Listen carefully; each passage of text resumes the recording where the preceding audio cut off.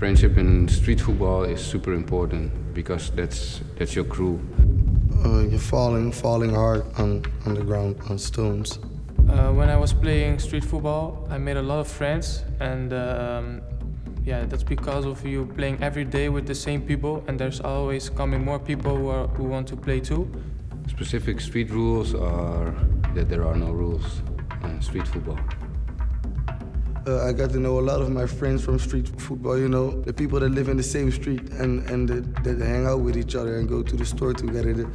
That were the same people that would be on my team when I would play football on the streets. I was directly in love with the game. I was in love with the ball. I was always playing with it, and yeah, from the first time I saw the ball and playing with it, I loved it.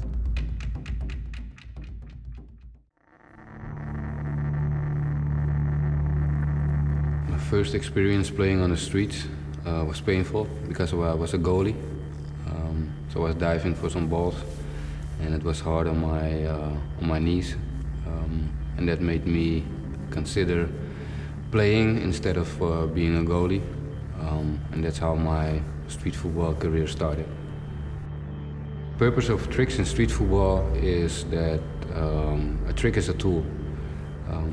Street football is like any other form of football. It's a sport and you want to win, but what you want to win is style. You can recognize a real street football player if it's like early in the morning and you see him play and you come past the same place at night when the lights go off and they're still playing. And I know a whole lot of people and a whole lot of guys who dedicate their life to street football and like go every morning and play to the end of the day.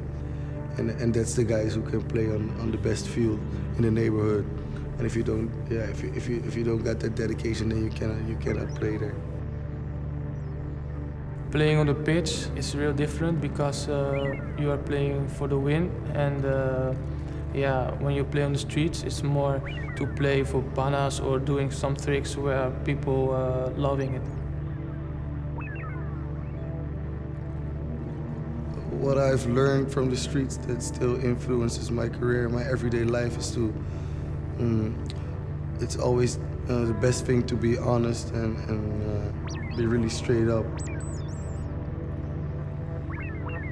Things I have still in myself from street football is hating to lose. After every match, when we lose or I play a bad game, then I'm very angry, and that's the thing that's still with me.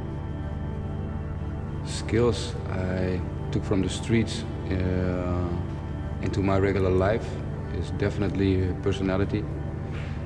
Also the respect thing, because you always have to respect your opponent. And I think that's also something I took from street football into my personal life.